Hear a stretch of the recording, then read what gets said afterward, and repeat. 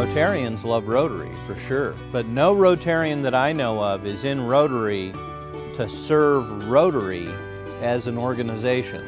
Rotarians are in Rotary to serve communities, and to serve communities in all respects. There are so many things you can do in Rotary to improve your community, to improve the world, to touch the lives of people you will never know of, never know that you even touch them, and yet you can do that. But what I found most attractive about Rotary, and the thing that I wanted to convey to you, is suggest that there is one truly most important thing about Rotary. We are all friends already. We just haven't met. And to me, that's what Rotary is all about, is the friendship and the camaraderie. Regardless of what we do, when you meet a Rotarian, you know you have a lot in common, and you know you will be friends.